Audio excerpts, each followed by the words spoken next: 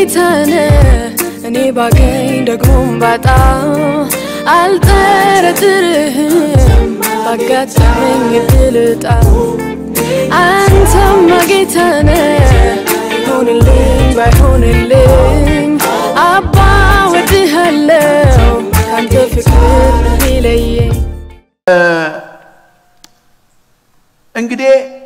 ከቶ ፈቀቅ ያላሉ የሚለውን ሐሳብ የእስራኤል ማህበረሰብ ከግብጽ ባርነት ነፃ ከወጡ በኋላ እግዚአብሔር ወዳለላቸው ምድር ወደ ተስፋይቷ ምድር ባደረጉት ጉዞ ውስጥ በጉዟቸው ሁሉ በመንገዳቸው ሁሉ ባለፉበት የምድረ በዳ አስቸጋሪ ሊገመት የማይችል ጉዞ ውስጥ ከነሱ ፈጽመው ያልተለዩ ሶስት ነገሮች እንዳሉ ተመረናል ፍጹም ከነሱ ያልቆሙ ከነሱ ያልተቋረጡ በጉዟቸው ሁሉ አብሯቸው የነበሩ ሶስት ነገሮች እንዳሉ አይተናል የመጀመሪያው የዳመና አምዱና የእሳት አምዱ ነው ኢየሱስ ጌታ ነው የመጀመሪያ በጉዟቸው ሁሉ አብሯቸው የነበረ ያንን አስቸጋሪ ምድረ በዳ በአሸናፊነት እንዲወጡት እንዲያልፉት ያደረጋቸው ወደ ታየላቸው ቦታ እንዲደርሱ ያደረጋቸው ከነሱ ያልተለየው የዳመና አምዱና የእሳት አምዱ ነው አሜን ስለዚህ የዳመና አምዱና የእሳት አምዱ በእነሱ ጉዞ ውስጥ ምንድን ነበረ ጠቀሜታው ምንድን ነበረ ያደርግላቸው የነበረው ብለን ስንጠይቅ እዛው ዘጸአት 13 ከቁጥር 22 ላይ መናገኛለን ቀን በዳመና አምድ ሌሊት በእሳት አምድ መንገድ ሊያሳያቸው ይላል ስለዚህ የዳመና አምዱና የእሳት አምዱ ስራው ምንድነው ብለን ስንጠይቅ በምድረ በዳ መንገድ እንዲያገኙ መንገድ ይያዩ እንዲሄዱ መንገድ የሚያመላክታቸው ነበር ስለዚህ ምንን ነው የሚያመለክተው ስትሉ የእግዚአብሔር ምሪትን አሜን ስለዚህ የመጀመሪያው በጉዟቸው ሁሉ ከነሱ ያልተለየው ምንድነው ብለን ስንጠይቅ የእግዚአብሔር ምሪት በጉዟቸው ሁሉ ከነሱ አልተለየም አሜን ያልተለያቸው ነገር ቢኖር በምድረ በዳ ጉዞ የእግዚአብሔር ምሪት ነው በነገራችን ላይ በኋላ መጣበታለው እነዚህ እስራኤል ሰዎች ህዝቦች ያንን አስቸጋሪ የምድረ በዳ ጉዞ በስኬታማነት እንዲሄዱት ይረዳቸው መንገድ ሊገኝ በማይችል ምድረ በዳ ውስጥ መንገድ ይያዩ እንዲሄዱ ይረዳቸው የዳመና አምዱና የእሳት አምዱ ነው ስለዚህ እንዴት ነበር መንገድ የሚያገኙት ብላችሁ ስጠይቁኝ ዝቅ ብለው አቀርቅረው መንገድ እየፈለጉ እያዩ ስለሄዱ ሳይሆኑ ቀና ብለው ዳመናውን ሲያዩ ዳመናው በትክክለኛ መንገድ ይመራቸው ነበር አሜን ነው ስለዚህ የመጀመሪያው ያልተለያቸው የዳመና አምዱና የእሳት አምዱ ነው የሚያመላክተው እሱ ምንድነው የእግዚአብሔርን ምሪት ነው ሁለተኛ በእስራኤላውያኖቹ ጉዞ ያልተለያቸው ምንድነው ብለናል ዘጸአት ምዕራፍ 14 ቁጥር 19 ላይ መልአኩን ያልተለያቸው በጉዟቸው ሁሉ የእግዚአብሔር መልአክ ከነሱ ጋር ነበረ እስከ ከነዓን ድረስ የተባሉበት ቦታ እስኪደርሱ ድረስ በዛ አስቸጋሪ ምድረ በዳ ሲሄዱ ያንን አስቸጋሪ ምድረ በዳ አልፈው እግዚአብሔር ያለላቸው ተስፋይቷ ምድር ላይ እንዲደርሱ የጠቀማቸውና የረዳቸው ከነሱ ያልተለየው እግዚአብሔር መልአክ ነው የእግዚአብሔር መልአክ ሚናው ምን ነበር ጠቀሜታው ምን ነበር ብለን ስንጠይቅ ዘጸአት ምዕራፍ 23 ቁጥር 1 አይተናል በመንገድ ሁሉ ይጠብቅ ዘንድ አሜን ወዳልኩ ምድር ያስገባ ዘንድ መልአኬን በፊት ሰዳለሁ ኢየሱስ ጌታ ነው ስለዚህ መልአኩ ምንድነው የሚያመለክተው የእግዚአብሔርን ጥበቃ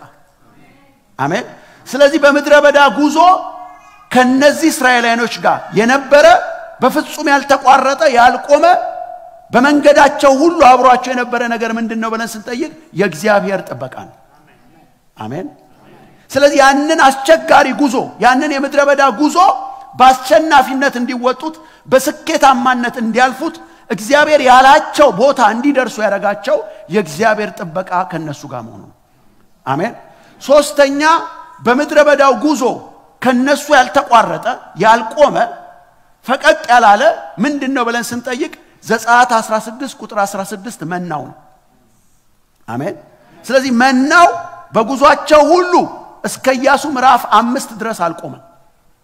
የምድሪቷን ፍሬ መብላት እስከሚችሉበት ጊዜ ድረስ መና ነበር ስለዚህ መናው ምንድነው የሚያመለክተው ካስታወሳችሁ እነሱ ጧት ሲነሱ መናዩ ምንድነው ብለው ጠየቁ መና ማለት ምንድነው ማለት ነው ምንድነው ብለው ሲጠይቁ ሙሴ ያላቸው እግዚአብሔር የሰጣችሁ ያዘጋጀላችሁ ነው አለ ስለዚህ መናው ምንድነው የሚያመለክተው የእግዚአብሔርን አቅርቦት ያመለክታል ስለዚህ በጉዟቸው ሶስተኛ ያልተለያቸው ነገር የእግዚአብሔር አቅርቦት ነው ስለዚህ ያንን ከባድ ጉዞ ያንን የምድረበዳ ጉዞ ያንን አስቸጋሪ ጉዞ አልፈው እግዚአብሔር ወዳላቸው ምድር እንዲገቡ ያደረጋቸው የእግዚአብሔር ምሪት የእግዚአብሔር ጥበቃ የእግዚአብሔር አቅርቦት ከነሱ ጋር ስለነበረ እስቲ አሜን በሉ ሶስቱ ከነሱ ስላልተለየ ነው አሁን ወደ አዲስ ኪዳን እኛ ወዳለንበት ኪዳን ስንመጣ በክርስቶስ አምነን የዳነን እኛ መንፈሳዊ ጉዞ የጀመረን እኛ እነዚህ ሶስት ነገሮች በክርስቶስ ካመኑ ሰዎች አይቋረጡ ወይም አይቆሙ በፍጹም የእግዚአብሔር ጥበቃ የእግዚአብሔር ምሪት የእግዚአብሔር አቅርቦት በዘመናችን ሁሉ ከኛ አይቆም ሁሉ ጊዜ ከኛ ጋር አለ ጩና አሜን በሉ ሁሉ ጊዜ በምሪቱ ውስጥ ሁሉ ጊዜ በአቅርቦቱ ውስጥ ሁሉ ጊዜ በጥበቃ ውስጥ እንኖራለን ሁሉ ጊዜ ስለዚህ ስለ እግዚአብሔር አቅርቦትና ስለ እግዚአብሔር ጥበቃ ያለፉትን ሁለት ቀኖች አይተናል ሐሙስና ዓርብ ሁለቱን አይተናል በነገራችን ላይ ሊበቃን በሚችል ደረጃ አይተናል ምክንያቱም ሐሳቦቹ ሰፊ ናቸው ባሉን 4 ቀን ፕሮግራም አንጨርሳቸው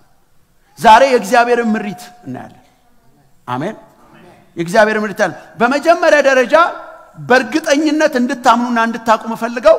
በክርስቶስ ያመኑ አማኞች ሁሉ ጊዜ የእግዚአብሔር ጥበቃ አላቸው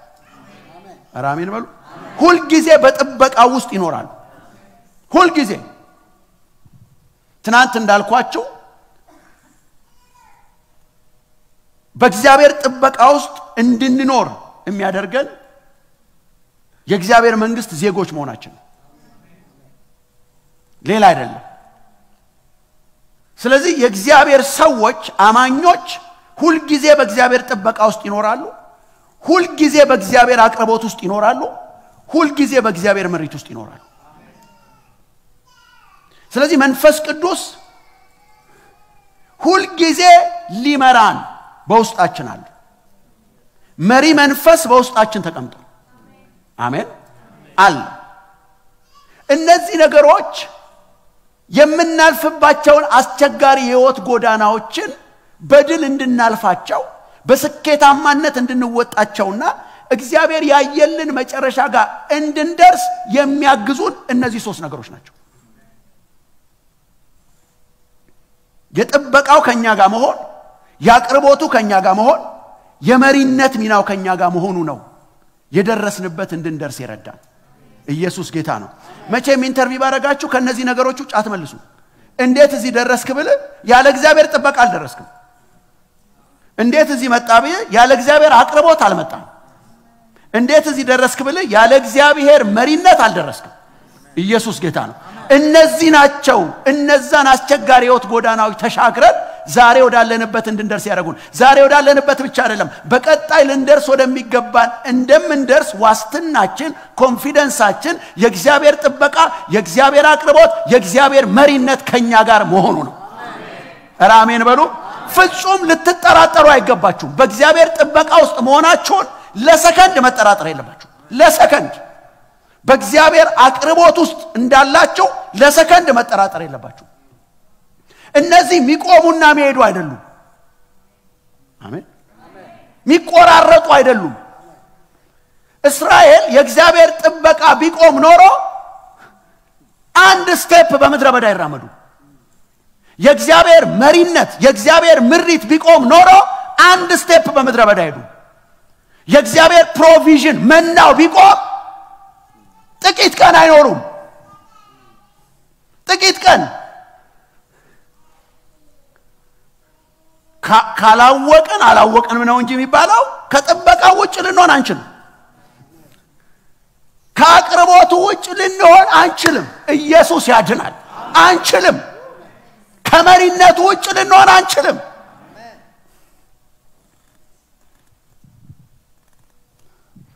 ስለዚህ ዛሬ ስለ እግዚአብሔር ምሪት እንማራለን አሜን ምሪት የመጀመሪያው ምሪትን ስናስብ እግዚአብሔር በሁለት መንገዶች ይመራል እግዚአብሔር ሁለት ሚመራባቸው መንገዶች አሉ ይሄን ማወቅ አለባችሁ አንደኛው እግዚአብሔር ልጆቹን የሚመራው በሁኔታዎች ነው የመጀመሪያው እግዚአብሔር ወደሚፈልገው ነገር ሊወስደን ሁኔታዎችን ይጠቀማል አሜን ጥቅስ ዘፍጥረት ምዕራፍ 37 እስከ ዘፍጥረት ምዕራፍ 50 ዮሴፍ እግዚአብሔር ህልም የሰጠው ሰው ነው ይሄ ህልም የተቀበለ ዮሴፍ ህልም በተቀበለበት ቦታ አይደለም ህልሙ የሚፈጸመው ህልም የተቀበለው በአባቱ ቤት ነው ህልሙ የሚፈጸመው ግን ግብጽ ነው ሰማችሁ ግብጽ ነው ህልሙ የሚፈጸመው ስለዚህ ይሄ ልጅ ህልም ከተቀበለበት የአባቱ ቤት ህልሙ ወደሚፈጸምበት ግብጽ መሄድ አለበት ሰው በቀላሉ ከቤቱ አይወጣም ፈልጎ አይወጣም ቀላል አይደለም ከቤተሰብ መካከል እግዚአብሔር አብርሃምን ከሀገር ከዘመዶች ከቤተሰብ ማል ውጣ ሲለው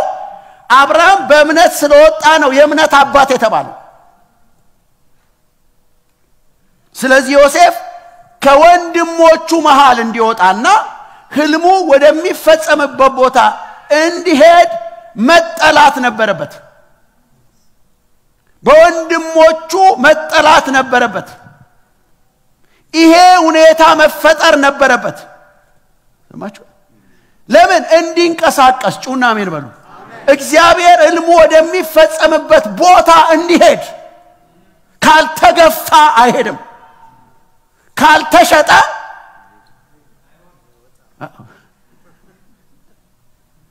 እንደው መገፋት መጥፎ አይደለም እንደው በእግዚአብሔር ዓላማ ተገፉ እንጂ አንዳንድ ጊዜ መታቀፍ ብቻ አሪፍ ይመስለናል ቅዱስ መገፋት አለ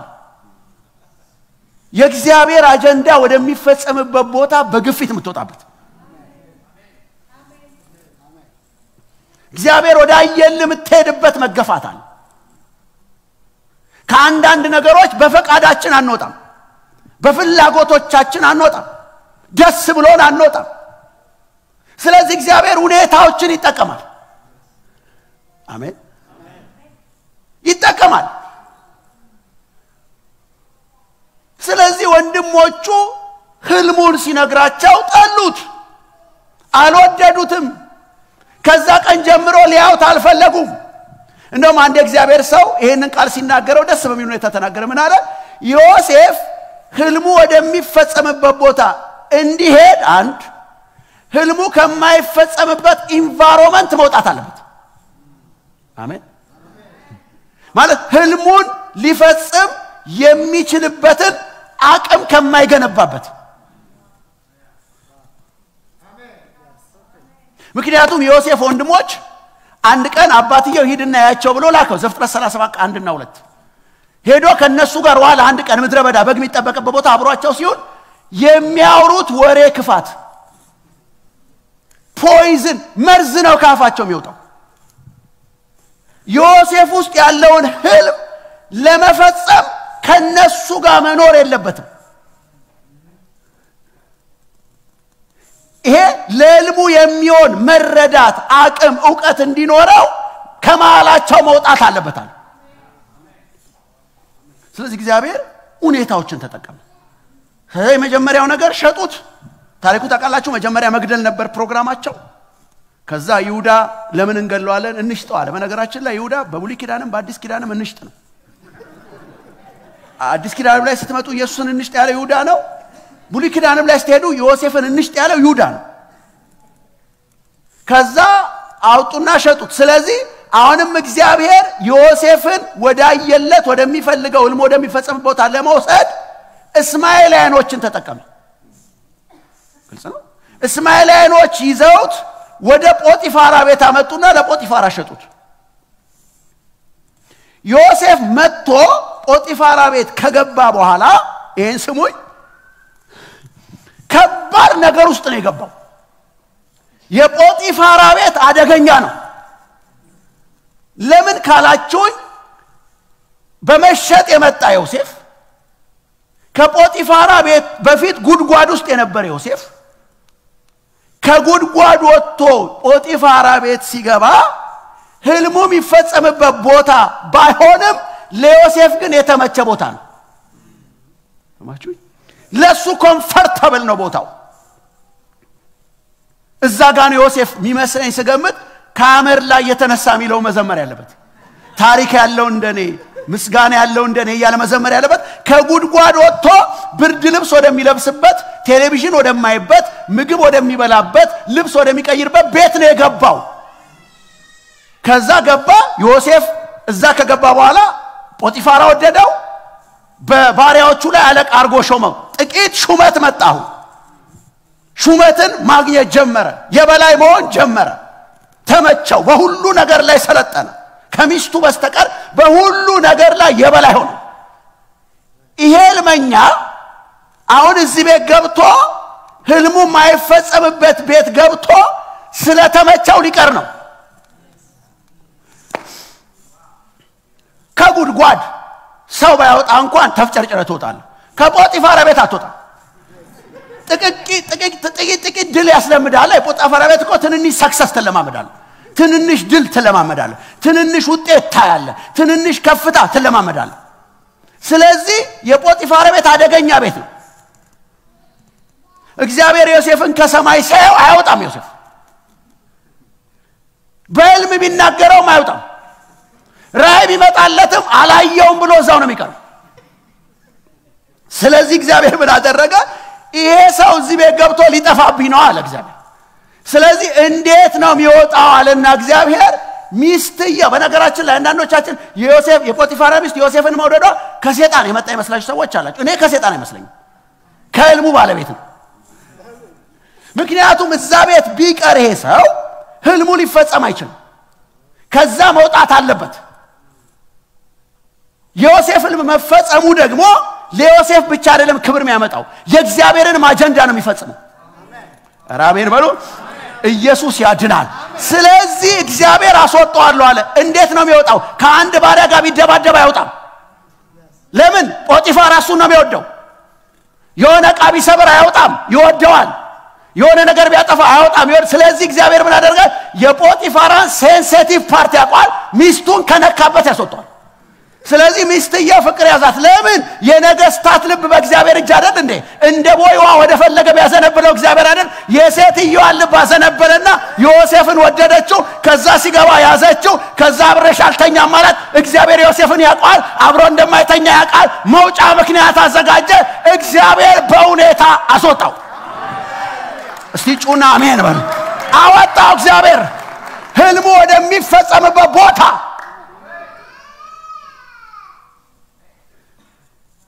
ለምን ነው ተቀለች አንዳንዶቻችን ለምንድን ነው የጶጢፋራ ቤት ከባድ ነው በየመላችሁ አንዳንድ ሰው ያለበትን ሁኔታ የሚፈትነው ወይም ያለበት ሁኔታ አሪፍ ነው መጥፎ ነው ብሎ የሚለው ከመጣበት ከዋራው ህይወቱ ተነስቶ ነው ከጉድጓድ ለመጣኮ የጶጢፋራ ቤት ትልቅ ነው ከህልም አንፃር ግን ትንሽ ነው ከትልቁ ፍሬም አንፃር ካየው ትንሽ ነው ማለት እግዚአብሔር በግብጽ ጎተራ ላይ ሊሾም ፈልጎ አንተ በጶጢፋራ ቤት እንጀራ ላይ ተሾመ ሃሌሉያ እያልክ መኖር ለአንተ ሰክሰስ ይሆናል ለእግዚአብሔር ግን አይደለም ባለልክ በተናገረልክ በልምልክ ካላገኘ እግዚአብሔር አይከብርም አምጡ ለእግዚአብሔር ክብር ሃሌሉያ ያ መሄድ አለበት ዮሴፍ እግዚአብሔር መራው የመጨረሻው ልንገራችሁ እግዚአብሔር ከጶጢፋራ ቤት ከወጣ በኋላ እስር ቤት ነው የገባው የእስር ቤቱን ታሪክ ልንገራችሁ ዮሴፍ እስር ቤት አለቃ ሆነ ተሾመ ስለዚህ ሁለት ሰዎች ህልም አዩ በጧት ሲያያቸው አዝነዋል የሁለቱንም ፈታ አንዱን ተሰቀላላለው አንዱን ተመለሳላለው የተመለሰውን ሰውዬ ምን አለው ጠጅ አሳላፊውን ፈርዖን ጋር በደረስክ ጊዜ ያለ ጥፋቴ እንደታሰርኩ ንገርልኝ አለው በኋላ ባይብል የጠጅ አሳላፊው ረሳው አለ ይሄም የእግዚአብሔር ዓላማ ነው መረሳቱ በእውነታ ነው የመራው ከወንድሞቹ መካከል በመጠላት አወጣው ወደ ግብጽ በመሸጥ ወሰደው ከጶጢፋራ ቤት በምስትየው ምክንያት አወጣው ተመልከቱ እግዚአብሔር ሁኔታ ሲጠቀም እንዳንዴ እኮ የሚያማርረንን ሁኔታ እግዚአብሔር ይጠቀማል ደስ ማንሰኝበትን የተከፋንበትን የተሰበርንበትን ነገር እግዚአብሔር ለራሱ ዓላማ ይጠቀምበታል ሁሉ ለበጎ አይደል ነገር ሁሉ ተደማምሮ በጻንነቴ የገጠመ መሐል ላይ የገጠመ ዛሬ የገጠመ ትናንት የገጠመ ተደማምሮ መጨረሻው ለበጎ ይሆናል ሃሌሉያ ክብር ለኢየሱስ ይሁን እና የእስር ቤት ውስጥ ያ ጠጅ አሳላፊ ሄዶ ለፈርዖን ቢነግረው ኖሮ ምን ይፈጠራል ካላችሁኝ ምናልባት ፈርዖን ከራራ ያስፈታዋል ካስፈታው ወደ ከናን አይመጣ ወደ ግብጽ አይመጣ ወደ አባቱ ቤት ነው የሚመለሰው ምን ፍለጋ ወደዛ ይሄዳል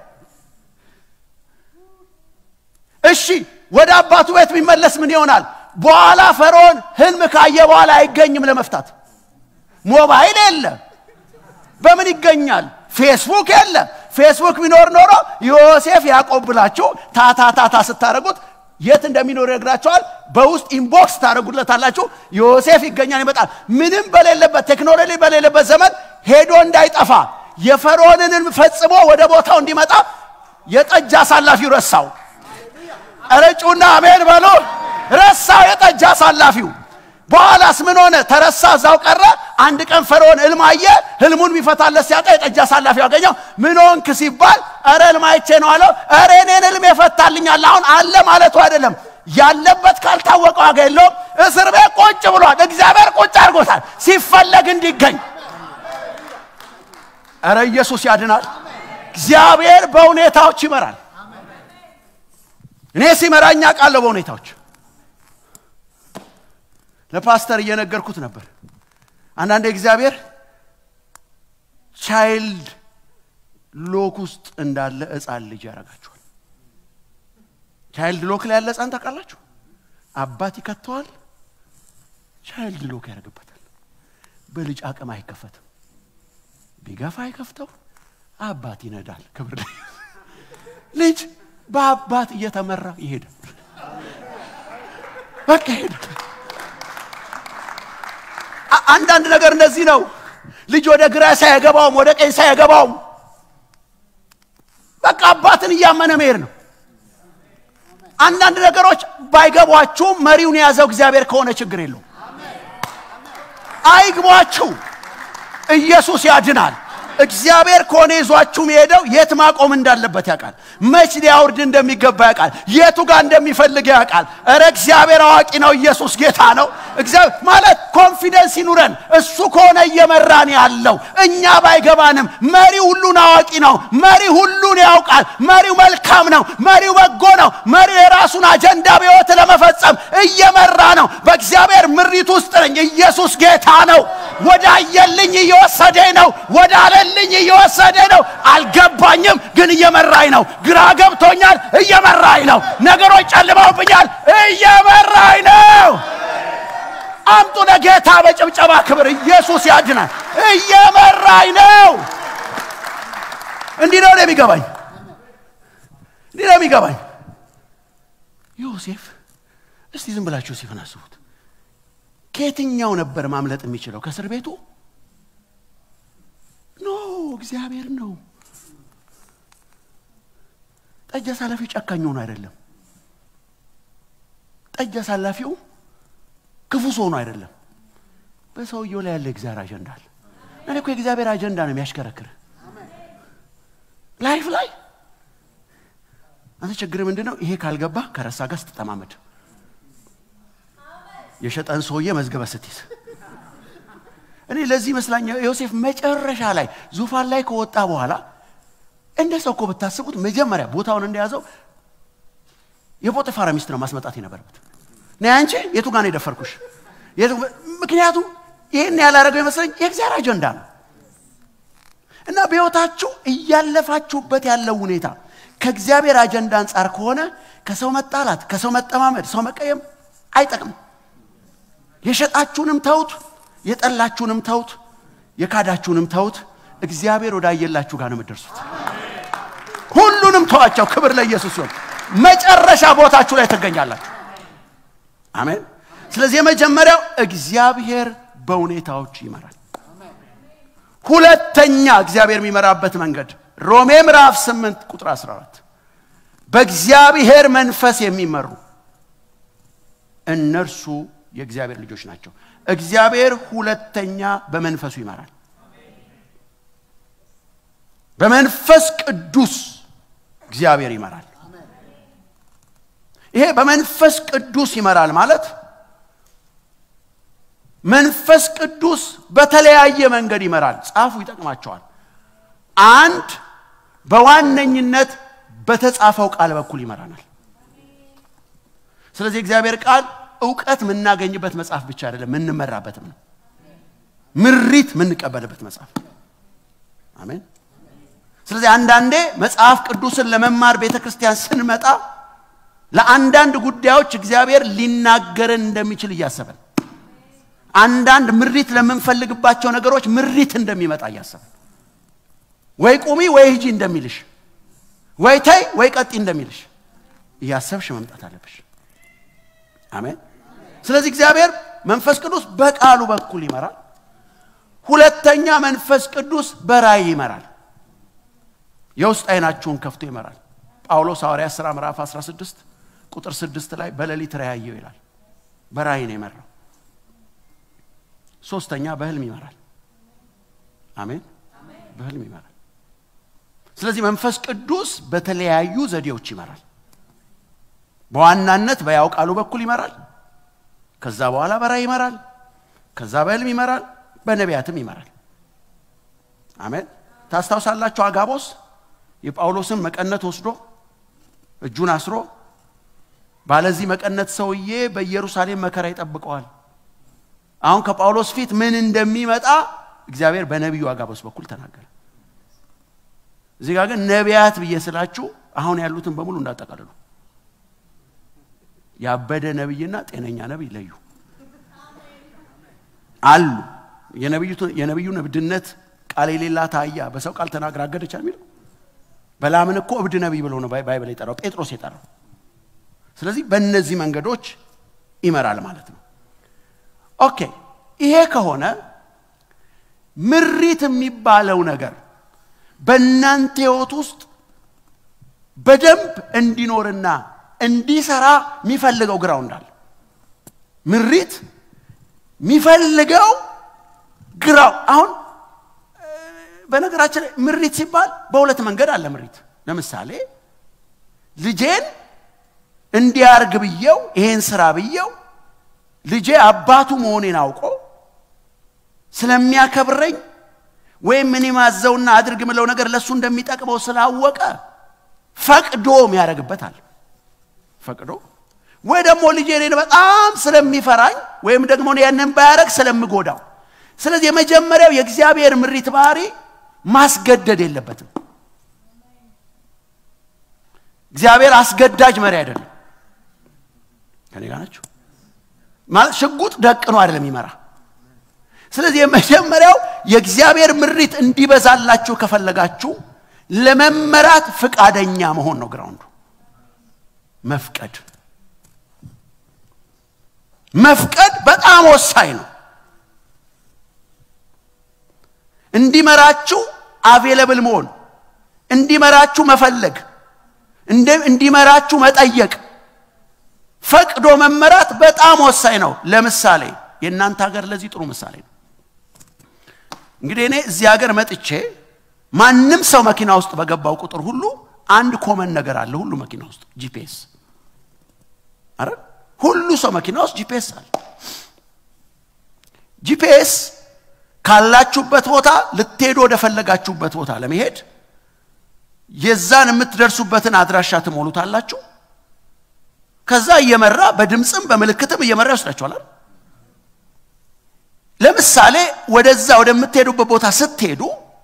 ጂፒኤስዋ በመልእክትም በድምጽም እየመራቻችሁ ስትሄድ የሆነ ቦታ ስትደርስ ራይት ትላለች እንጂ ራይት አታረግልም መንፈስ ቅዱስ እንደሱ ነው ይነግራል እንጂ አያዞርም ይነግራል እንጂ አያስቀምጥም ተቀመጥ ነው እንጂ የሚል ድፍቅ አያረጋም አሁን እዚህ ጋር ዊሊንግነስ ስላችሁ ምሪቱ ከመጣ በኋላ እንደመራችሁ የመሆን ፈቃደኝነት አገልግለኝ ሲል ዊሊንግ መሆን ታው ሲል ፈቃደኛ መሆን ማለት ነገሩን ለማድረግ መወሰን ከተናገራችሁ ደቂቃ ለመቆየት አሜን ፈጣን ምላሽ መስጠት ኢየሱስ ጌታ ነው ፈጣን ምላሽ ዋጋም ያስከፍል ቢሆን እሱ ያላችሁን ካለ ማድረግ ዋጋ ከፍላችሁ ማድረግ ላይ መምጣት እማይጥም ቢሆን እማያስደስት ቢሆን አልደሰት እንጂ ዋጋም ያስከፍል ቢሆን ዋጋ ልክፈል እንጂ ያለኝንም አደርጋለሁ ኢየሱስ ጌታ ነው አደርጋለሁ የተናገረኝን ነገር እኔ ሁሌ ኢትዮጵያ ላይ የምለው ነገር አለ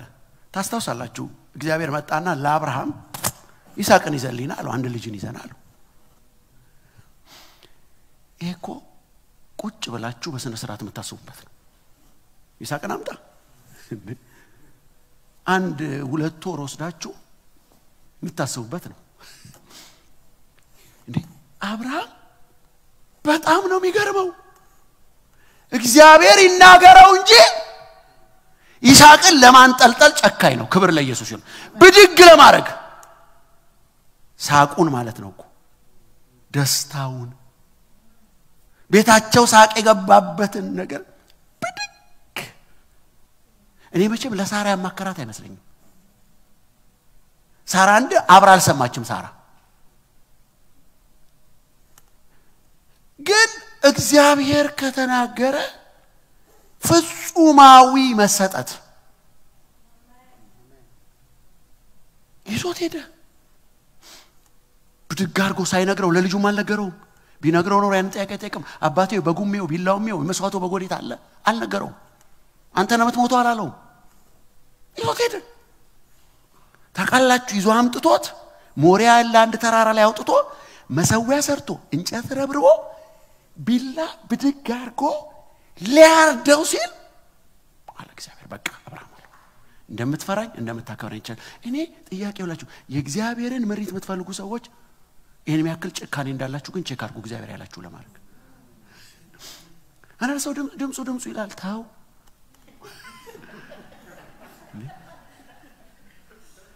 ከባድ ኮኔ እግዚአብሔር ድምጽ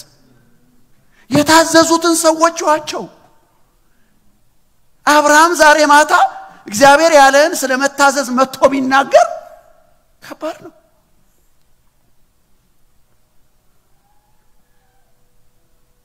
ግን ያንን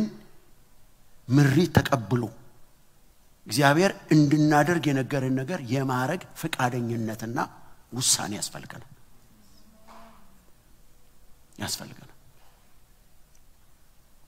ናው የእግዚአብሔር ምሪት የሚበዛላቸው ምሪቱን ለማድረግ ለወሰኑና ለፈቀዱ ነው ለነዚህ ሰዎች ይበዛል በምንም ኮስት እግዚአብሔር የነገራቸው ለማረግ የወሰኑ ሰዎች የእግዚአብሔር ምሪት ይበዛላቸው በምንም ኮስት በነገራችን ላይ እዚህ ጋር እንደገለ ልንገራችሁ ብዙዎቻችን እግዚአብሔር እንዲመራን ነው የምንጨነቀው እግዚአብሔር ደግሞ እኛ እንድንመራ ነው የሚጨነቀው ማለት ድምጹን የመስማት ራብ ነው ያለብን እግዚአብሔር ደግሞ ይስሙኝ የሚል ራብ ነው ያለበት አልሰሙኝም ነው እግዚአብሔር አልተናገርኳችሁም አይደለም ወይ አላስተዋላችሁም ይሆናል እንጂ ኦሬዲ ምሪቱ ሁሌማል ኢየሱስ ጌታ ነው ስለዚህ በደንብ እንድጽፉልኝ የምፈልገው ምሪት ውስጥ ስትገቡ ምሬታችሁ ይቀንሳል እንደ ከረምቡላ ድንጋይ የድን ምንጋጭባቸው ነገሮች ይቀንሳሉ በምሪት ውስጥ ስንሆን ሳቲስፋይድ እንሆናለን አሜን በነገራችን ላይ ሁሌ በምሪት ውስጥ የሚያስደስት ነገር ስላለ አይደለም በምሪት ውስጥ መኖር በራሱ ያረካል የእግዚአብሔር ፈቃድ እንደሆነ ከገባችሁ ትደሰታላችሁ መሞትም እንደ ኢየሱስ መሰቀልም መድማትም የእግዚአብሔር ፈቃድ ሆኖ መድማት አሪፍ ነው የእግዚአብሔር ፍቃድ ሆኖ መሞት አሪፍ ነው ዋናው ፍቃዱ ይሁን እሱ መርቶን ይሁን እሱ አለውበት ይበለን ክብር ለኢየሱስ ይሁን የኔ ነው ይበለን ኢምፖርታንት ነው ማለት ኦኬ በጣም 6 ነጥቦች ሰጣችኋለሁ የመጀመሪያው ከምሪት ውጭ የሚያደርጉን ነገሮች ልንገራችሁ ከራዳር ውጭ በሉት እናንተ እንዲገባችሁ ከሳተላይት ውጭ የሚያደርገን ከምሪት ውጪ የሚያደርጉን ነገሮች እናያለን ሁለተኛ ሳሙኤል አሁን ማን በፈልጋለሁ ሁለተኛ ሳሙኤል ምዕራፍ 5 ቁጥር 17 ሁለተኛ ሳሙኤል ምዕራፍ 5 ቁጥር 17 ወሳኝ ነገር ስለሆነ እዚህ ጋር ማሳያችሁ እናንብበው ምዕራፍ 5 ቁጥር 17 ካገኛችሁ ታነባዋለሁ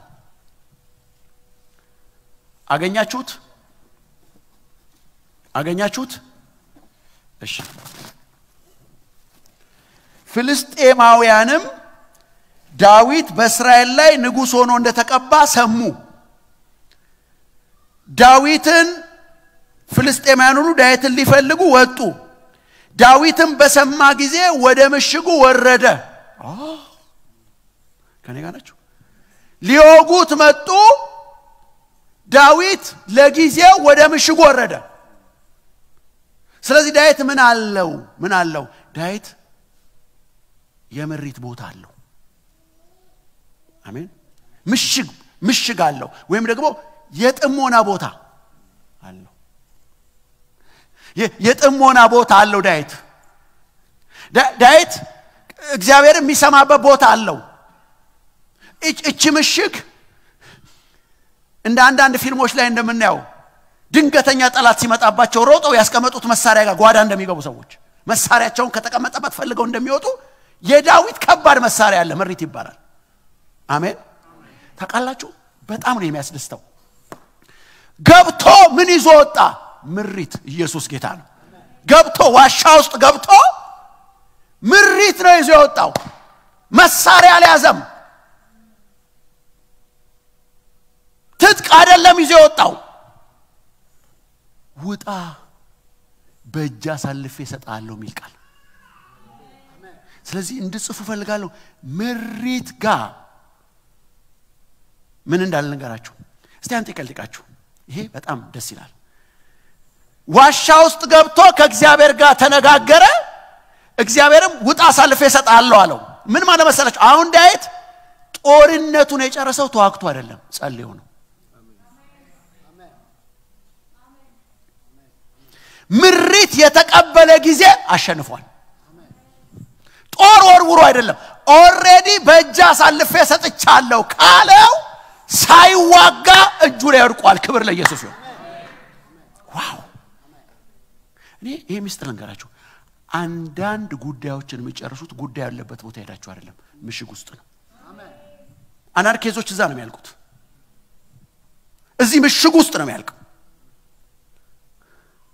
አንዳንድ ነገሮች መታስተካክሉት ነገሩ ያለበት ቦታ ሄዳችሁ አይደለም ምሽግ ውስጥ ነው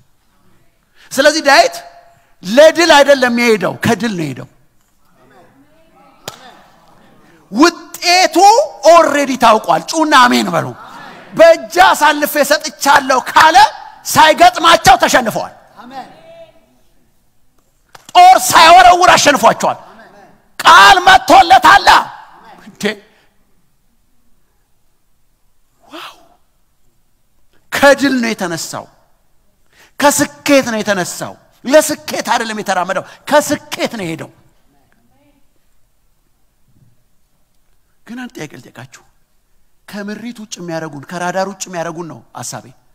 ለምን ከራዳር ውጭ አልሆነም ዳዊት መልሶ ይሄ ነው ከራዳር ውጭ ቆይ ሲጀመርሱ ፍልስጤምን ማሸነፉ ብርቅ ነው እንዴ ሲረፈርፋቸው አይደል ኖረው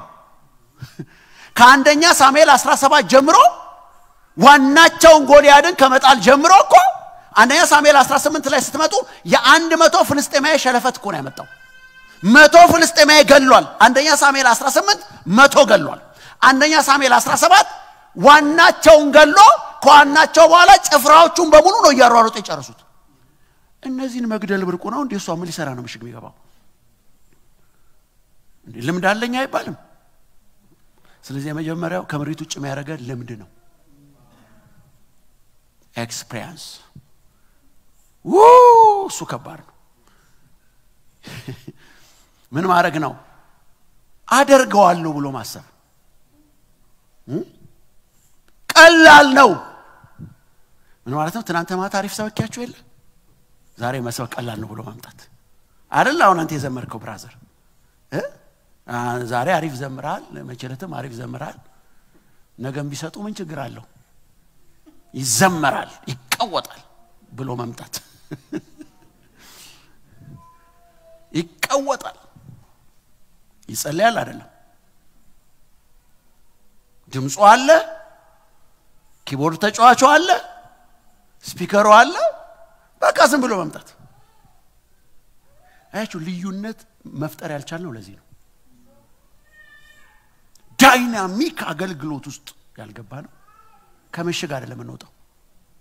አዲስ አበባ ከሆነ ከሲቲ ካፌ ነው የምንወጣው አዲስ አበባ ከሆነ ከካልዲስ ነው የምንወጣው የኛ ሀገር ዘማሪዎች እንደዛ ናቸው ከከረምቡላ ቤት ሊመጡ ይችላሉ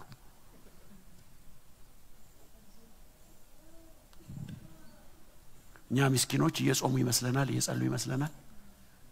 እዛ ጋር እየመታ ስደውይለት ጸሎት ላይ ነኝ በኋላ ደውይልሻል ገባችሁ በጣም አጭበርባሪዎች ነን እንዴ ቷ አረጋችኋል አይደለም እንዴ ዳዊት ስለዚህ መጀመሪያው ልምድ ስል ባጭር ቃል ስታረጉት የኖራችሁትን ነገር እንደምታረጉት ማሰብ ዛሬም ትናንት ሄደ የሆነልና የተሳካለን ጉዳይ አረ ትናንት እኮ ሆኖልኛል ዛሬ ማለት ይሄ አንድ ቦታ ላይ ያልሆነ ጉዳት ቤታቸው ያመጣል ዳዊት ይገርማል አሁን ፓስተር አንዴ ተፈቅድልኛል በዚህ ጋር ወጪ ይመጣለው ፓስተር የሚገርመኝ እሱ አይደለም ከዛ እግዚአብሔር በእጅ አሳልፍ ይሰጣቸዋል ውጣለው ይሄንን አሁን መናገረውን ሰይጣን እንድሰማ አልፈለገ ማለት አይ ልጁ ማልቀሱ አይደል እንዳንሰማ ፈልጓል ስለዚህ እንሰማለን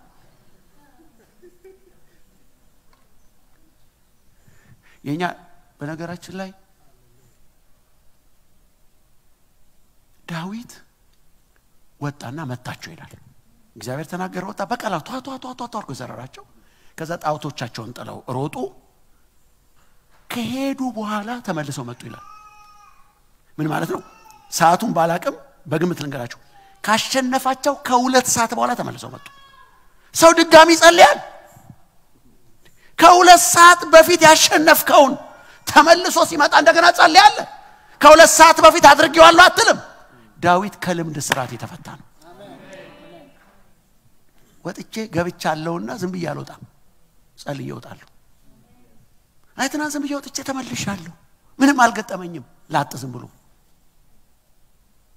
አይተና ሰርቼ መጥቻለሁ ኖ የእግዚአብሔርን ምሪት መፈለግን የመሰለ ድል የለም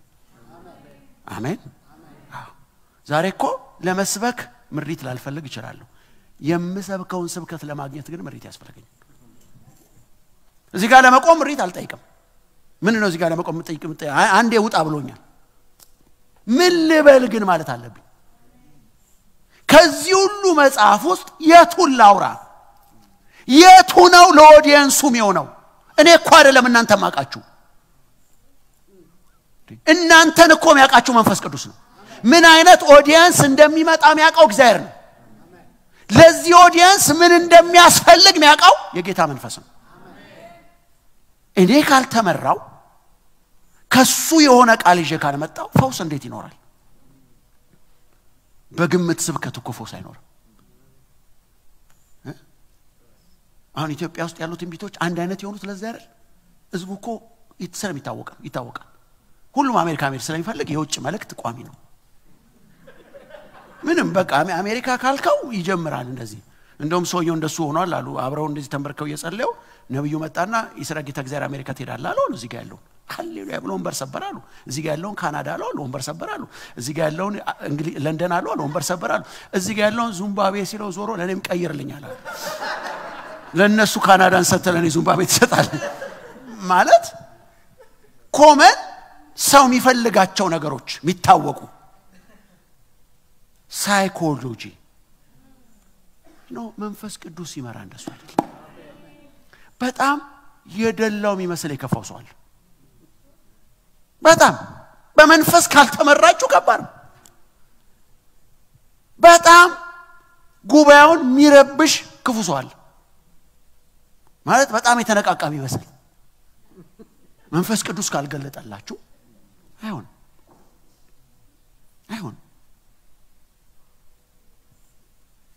ልክ አዲስ አበባ ላይ እንደው ሴትዮ ሀብታም ነች አሉ ቪኤት የሚባል መኪና አቁማ ነው የገባችው አሉ በኋላ አያታና ነው ተነሱ አሳስቦኛል ብሎ 10 ብር ሰጣታሉ እሷ ቪኤት አቁማ የገባች ሴትዮ ሲያያት እንደዛ ለመሰለችው ሰውን አይቶ ማወቅ አይቻልም መንፈስ ቅዱስ ካላስረዳቸው በስተቀር የእውነት ምትነኩት መንፈስ ቅዱስ ይናገራችሁ ና ከልምድ መውጣት መቻል አለብን ሁሉ ጊዜ የችሎታችን ጥገኛ መሆን የለብንም የመሪቱ ጥገኛ ነው ማለት የጠበባችሁ ጥገኛ አትሁኑ ምሳሌ 3:6 ላይ በራስ ማስተዋል አትደገፍ ይላል አትተማመኑ እናንተ ጋር ባለ ችሎታ እሱ ላይ ወደቁ አንተ ከኛ ጋር ካልወጣ አንወጣም አለ ሙሴ አንተ ካልመራህን እኛ አንሄድም አለ እንደውም እሱ ጋር ለምንድን ነው ይሄንን ሙሴ የጠየቀው ስትሉ አንተ ካልመራህን በመድር ላይ ካለው ህዝብ የተለየን መሆናችንን በመናቃለን እኛን እኮ ከማያምኑ የሚለየን የእግዚአብሔር ምሪት ያለን ሰዎች መሆናችን ያ ነው የሚለየን በደመ ነፍስ ምትወጣ ምትገባ ለመሆነ ሚመራ አምላክ መኖሩ አሜን ስለዚህ የመጀመሪያው ከልምድ ተፈቱ ሁለተኛው ከምሪት ውጭ የሚያረጋን ነገር አለመታዘዝ ነው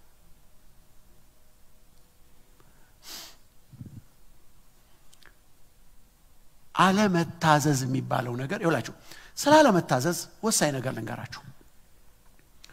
ይሄን በደም እንቆና ስሙኝ የኢያሪኮን ግንብ አለ እግዚአብሔር ተነሱና በቀን አንዳንዴ ዙሩት አለ ቆይ ኖርማሊ ሎጂካሊ ብታስቡት ይገባል ምን ይገባል ግፉት ቢሆን ይገባል ማለት ባይወርቅም ግፉት ቢሆን ኖሮ በቃ እግዚአብሔር ሊጥለው ፈልጎ ነው ግፉት የሚለን አትንኮት ዙሩት ነው ያለው ቆይ ሳይነኩ እንዲዞሩ ለምን ፈለገ እግዚአብሔር የፈለገው ይወላች ነክተውት ቢሆን አፈረስ ነው ይላሉ ሳይነኩት ነው የፈረሰው ምን ታዲያ ፈለገ ስትሉ መታዘዛቸው እኔ ይውላችሁ እነ መስጠትን እነ ምናምንን ይውላችሁ እግዚአብሔርን ከመጥቀም አንፃር እንዳታስቡ በጌታ ከመታዘዝ አንፃር ይሁት አንዳንዶቹ የቤቱን ጉድለት መሙላት ምንድነው አንተ የቤቱን ጉድለት መሙላት ምድርና ሞሏ የኔ ነች ያለ አምላክ ቤት እኮ ነው ምንድነው አንተ የምትሞላው አንተንም ያኖር እሱ አይደል እንዴ እሱ ነው እንጂ አንተን ክፍተት የሞላ አንተን እንዴ ቤቱን ክፍተት ሞትባል ሊባርክ መታዘዝ ሊፈትሽ ግን ሰጣለ ከመታዘዝ አንፃር ነው ማየት ያለብኝ ብሩ አይደለም የገንዘብ ኬዝ አይደለም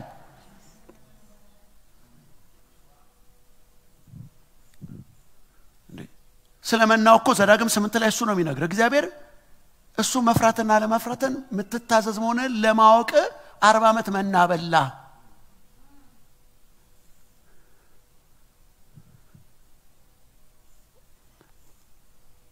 ይሁላችሁ መታዘዝ ማለት አሁን ኢያሪኮን ዙር ሲል አልገባኝም ስለገባ አይደለም ተታዘዘው ስላለ ነው አይገባም ኢያሪኮን ዙር በመንደር ነው የሚገባ አንዳንዶች ዲቴል ይፈልጋሉ ለመታዘዝ ዲቴል ዝርዝርም አያስፈልግም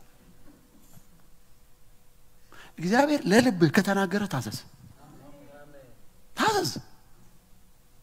ይው ከመታዘዝ ውጪ የመባረኪያ መንገድ የለም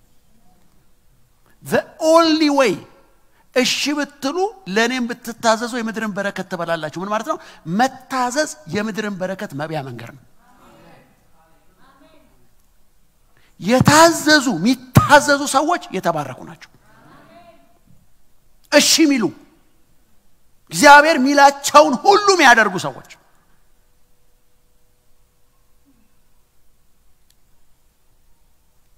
አለመታዘዝ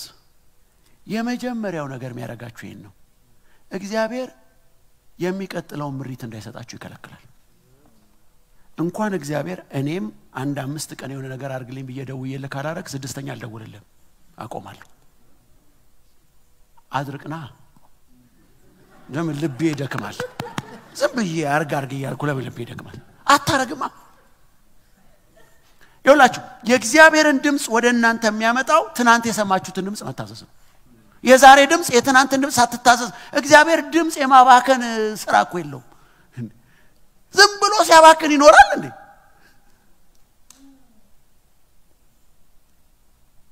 ስለዚህ ይሄንን በአንድ ጥቅስ ላሳያችሁ አንደኛ ሳሙኤል ጻፉ ምዕራፍ 28 ቁጥር 6 አንደኛ ሳሙኤል ምዕራፍ 28 ቁጥር 6 ከጥቂት ደቂቃ በኋላ ስለማናነብ እናንበበው ይሄንን አንደኛ ሳሙኤል ምዕራፍ 28 ቁጥር 6 እንዲህ ይላል አገኛችሁት ላንበበው እንዲህ ይላል እግዚአብሔርንም ጠየቀ ሳኦል እግዚአብሔርም በዕልም ወይም በኡሪም ወይም በነቢያት አልመለሰለትም እስቲ አልመለሰለትም አሉ ኦኬ ሰውየው ጠይቋል እግዚአብሔር አልመለሰም ለምን እንደውም ሲጨንቀው ጠንቋይ ቤት ሄደ ምን ማለት መሰላችሁ ይው እግዚአብሔርን ረስታችሁ መኖር ትችላላችሁ ሳኦል እርስት አርጎት የኖረ ሰውዬ ነው በራሱ መንገድ ሲሄድ ሲወጣ ሲገባ ኖረና ፍልስጤም መጥቶ የከበበው ቀን ምጥ ሲይዘው ምሪት ፈለገ እኔ ይሁላችሁ ምሪት ግድ የሚሆንበት ቀን አለ አንዳንዴ ምንም ሳይመስል ልትኖር ትችላለህ አጣብቂኞች ሲመጡ ምሪት ግድ ይሆናል ድምጽ ግድ የሚሆንበት ያለ ድምጽ እማትወስናቸው ውሳኔዎች አሉ ብትወስን ከባድ ክራይሲስ ውስጥ መትከባባቸው ኮንሲኩዌንሳቸው ከባድ የሆነ ኬዞች አሉ ሰውየው እግዚአብሔርን ረስቶ ኖሮ ፍልስጤም መጥቶ ግራና ቀኝ ሲከባው አረ እግዚአብሔር ሆይ አለ የዛን ቀን እግዚአብሔር የለም ናው ከምሪት ውጭ ያረጋው ሳኦል ምንድነው አንደኛ ሳሙኤል 15 ላይ የመጣለትን ቃል አለመታዘዝ ነው ይድና አማሌቅን አጥፋ የሚል ቃል መጥቶለት አማሌቅን አላጠፋም ስለዚህ እዚህ ጋር እግዚአብሔር ለምን ሌላ ነገር ይናገራል ማይታዘዝ ሰውዬ ነው እዚህ ቀን ጠንቋይ ቤት ሄደ ሴትዮዋንም ሳሙኤልን አስነሽልኝ አላት አንዳንድ ሰው በጣም ማዝ ነው ያለ ሳሙኤል የማይኖር ሰዋል ወይ ሳሙኤል ከሌለ ሚሰማለት የሌለ አጠገባቸው ያለውን ሰው በተወካይ አትስማ በሉት ራስ ሰማ በሉት በቃ ሳሙኤል አለው እኔ እንደውም ይሄ ቃል ከገባኝ ጊዜ ጀምሮ ሳሙኤል ሞተ ሚለውን ቃል ሳነብ ለሳኦል ነው የሞተበት ብዬ ለሳኦል ነው የሞተው በቃ ሶይ ለምሳሌችሁ ዳዊትም እኮ አለ ዳዊት ሳሙኤል እያለ ራሱ እግዚአብሔር የሚሰማ ሰው ያለ ሳሙኤል በግሉ መስማት ስለለመደ የሳሙኤል ሞት ለዳዊት ስፒሪቹዋል ክራይሲስ አላመጣበት የኛው ግን ግራ ገባ ከዛ ጠንቋይ ቤት ሄደ መቼም የተነሳውን ተውት እሺ ሳሙኤል የተነሳው ሳሙኤል አረብ የተነሳው ተውት እሱ የኔ ስብከት እሱ አይደል ብቻ የተነሳው በጣም ምርጥ ነብይ ነው ምን አለው ምን ሆን ካለው ሳኦልን እግዚአብሔር በህልምም በራእይም በምንም አልመለሳለኝ አለው አቤት መልሱን ሶዶ እና እኔ ምን ላርጋል እሱ ካልመለሰልህ እንዲኮሚሉ አገልጋዮች ነው ያጣነው ማለት አንተ እሱ እምቢ ካለ ከታም ጥቼ ላውራ ለምን እኔን እንደቀሰቀስከኝ ከሱ ጋር ጉዳይን አጨርስም ከሱ ጋር እኮ ብትስማማ እኔ ነግርሃለሁ ጉዳይ ያለው ከኔ ጋር አይደለም ጉድ ማለት እግዚአብሔር ሊባርክ ከፈለገ ይባርካለሁ ጉዳይ ነገ የለም ጉድ ባይብል እዚህ ጋር እስቂያስ ነው ደስ የሚለኝ እስቂያስን ኢሳይያስ ተሞታለ ካለ በኋላ እስቂያስ የኢሳይያስን ጨርቅ ይዞ አላለቀሰም ከዙ ኢሳይያስ ጋር እንደሌለ ያውቃል ኢሳይያስ ምን ይላል ወደ ግድግዳ ዞሮ አለቀሰ እግዚአብሔርም ኢሳይያስን ተመለሳለሁ ሰው ከላይ ጋር ያለው ነገር ሲያስተካክል ማንንም ይመጣለታል ማንንም ይስተካከለታል ማንንም ይመጣል ሁለተኛው አለመታዘዝ ነው ሶስተኛው ከምሪት ውጭ የሚያረጋችሁ ዘጸአት ምዕራፍ 23 ቁጥር 2 እናነባዋለን ዘጸአት 23 ቁጥር 2 እንቀጥል አይደል ተስማምቷቸዋል እሺ የመጨረሻ ምሪት የሚያመጣውን ሶስት ውጤት ነግሬያችሁ ጨርሳለሁ ዘጸአት 23 ቁጥር 2 ከአንድ ልጀምር ሐሰተኛ ወሬ አትቀበል ይላል አስተኛ መልእክትም በሉት መልእክትም ማረክ ትችላላችሁ ሐሰተኛ ምስክር ትሆን ዘንድ ከኃጢአተኞች ጋር እጅን አታንሳ ክፉ ለማድረግ ብዙ ሰዎችን አትከተል ሶስተኛ ከምሪት ውጭ የሚያረገን ሰዎችን መከተል ነው በጣም በቃ የሆነ ያረጉትን ለማረግ ምን ፈልጋቸው ሰዎች አሉ ፎሎወር ነን ሁሉ ጊዜ የእግዚአብሔር መንፈስ ምሪት አግኝተን እሱ እንደተናገረን ከመንቀሳቀስ ይልቅ እነንተና ያደረጉትን ለማረግ የተዘጋጀ እነንተና የሆኑትን ነው አንዳንዶቻችን አንዳንድ ሰው ባካረገ ለማረግ ሁሉ ዝግጁ ነው ስላላረገ ነው ያለ ነው በቃ እሱ ሰውዬ ቢሄድ ምን ሄድባቸው ያም ያክል ትረስት ምናረጋቸው ሰዎች ይሄ ቃል የሚለው ማጆሪቲን አትከተል የጌታ መንፈስ ስባና ሄድ ማጆሪቲ ሰውየው ጌታን ተቀበለ አሉ ጌታን እንደተቀበለ እኛ ሀገር ነው ኮረዳ ደብዳቤ ደረሰው ሰላማዊ ሰልፍ ውጣ ሚል አሁን እሱ የእግዚአብሔርን ፍቃድ ገና አዲስ አማኝ ነው ማለት ቢወጣ ድንገት ፈጣሪ ቢያዝን እግዚአብሔር ቢያዝን አለ ካልወጣ ደግሞ ሚያዝበት ጫዋል ግራ ገባው በሁለቱ ስለዚህ ምን ወሰነ ከሩቅ መከተል ወሰነ ቢቀርም ዳነው ቤድም አምላክ ያዝናል ብሎ ስላሰበ ከሩቅ ልከተል ብሎ ከሩቅ ሰላማዊ ሰልፉን እየተከተለ ያለ ደህንነት አስተማሪውን አየው ማል ላይ ከዛ ፊት ሆኖ መፈክር ጀመራሉ ለምን ደህንነት አስተማሪ ካለ ልክ ቢሆን ነው ማለት ነው ደህንነት አስተማሪ ሰውን ፎሎ ማድረግ እኔ ሰውን መከተል የሚለው ነገር ለምሳሌ አሁን በጣም እንትን ያረጋን የመጣው ስፔሻሊ የምንኖርበት ሀገር ኢትዮጵያ ይሄ ነው በጣም የምንወዳቸውና የምናደንቃቸው ሰዎች አሁን እየሆኑት ያለው ነገር አለ አሁን እኛም ያሰፈሰፈን ነው ለመሆን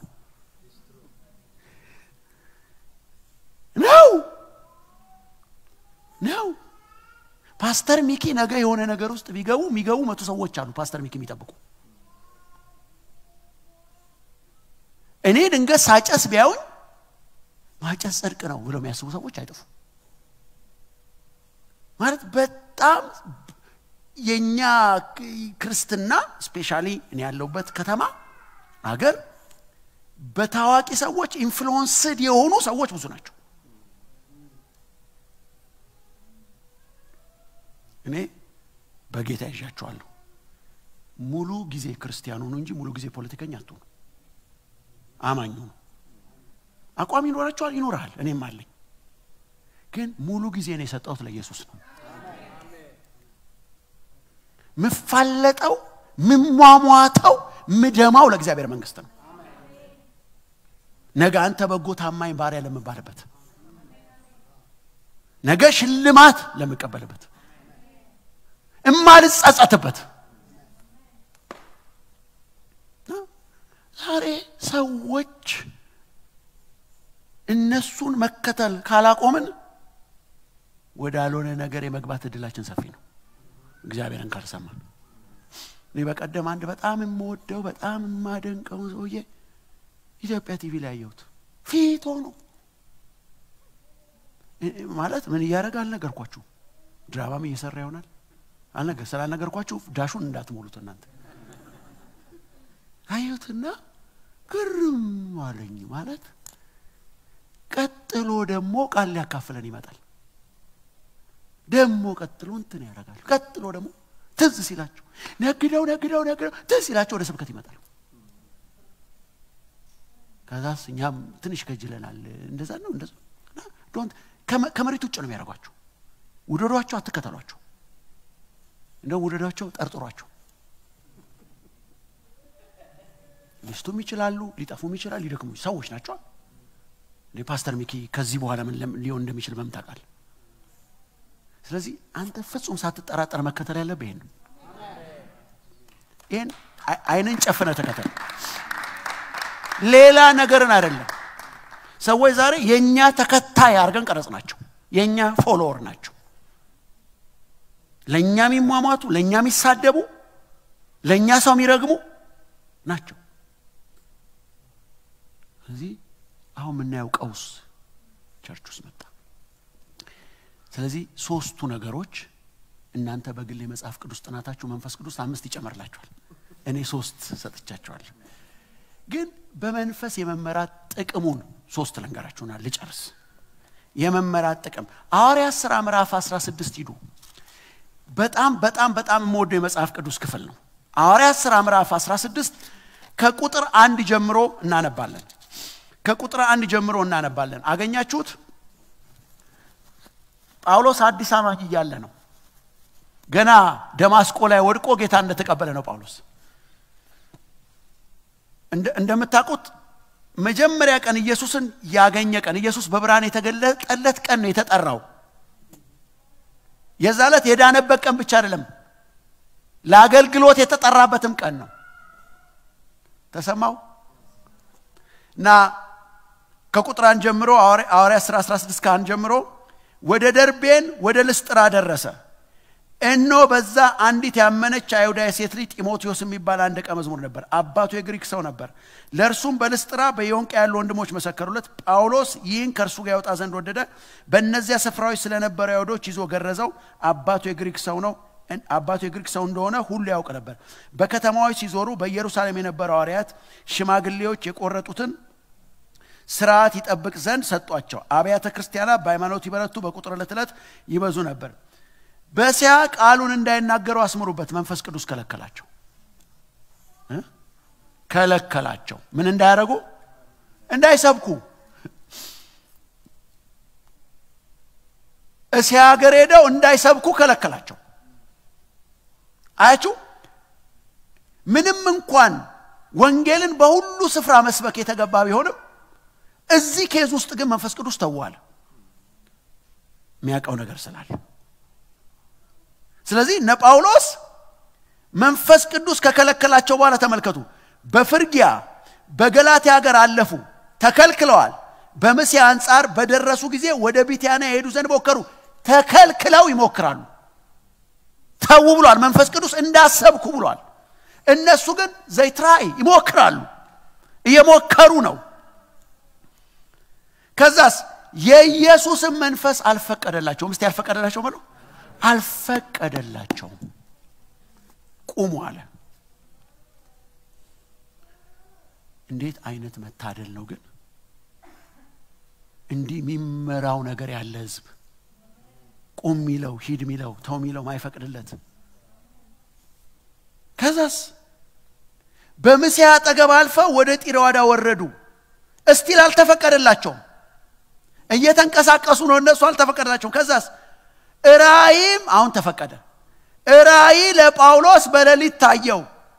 አንድ የመቄዶንያ ሰው ወደ መቄዶንያ ተሻገረና እርዳን እያለ ቆሞ ሲለምነው ነበር አሁን ምሪት መጣ ክብር ለኢየሱስ ይሁን አሁን መራው ወደ መቄዶንያ መሄድ እንዳለበት ጳውሎስና ቲሞን መራቸው